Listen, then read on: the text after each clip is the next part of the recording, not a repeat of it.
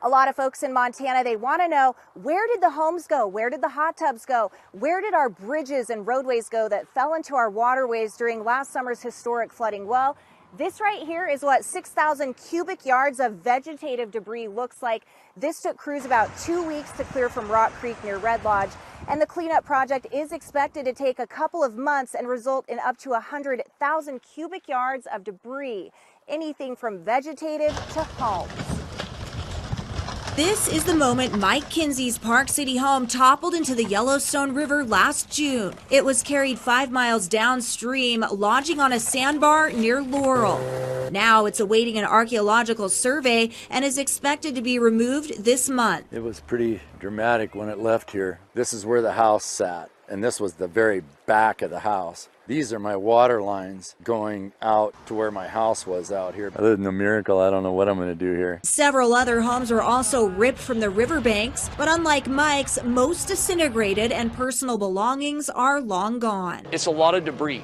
Most of that home debris is destined for the landfill, but vegetative debris is set for incineration. We'll burn it down to almost nothing, and it's really clean, it's efficient. It can burn several 100,000 cubic yards of vegetative debris really quickly. But with spring water levels on the rise, time is a factor. We also have rock and sediment that came down that has caused less river channel. After a winter of working closely with various agencies, Jake Gonyu says permitting is in progress and crews are gearing up to remove that rock and sediment. We're doing this as quickly, safely, and efficiently as we can. Bridges and culverts that crumbled into the raging waters are also being drug out. CTZ Disaster Response does the actual removal, and Debris Tech does the removal monitoring. The two traveling contractors specialize in disaster recovery around the country and have debris removal down to a science, charging the state by the cubic yard. Right now it's around $3 million. It could go up. The project's 75% funded through a FEMA public assistance grant and 25% by a non-federal cost share.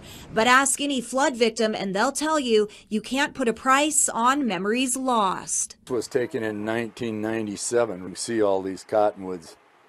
This one was still in the yard when the house went. That one and this one over here that you can't see, and this one, they all went that night.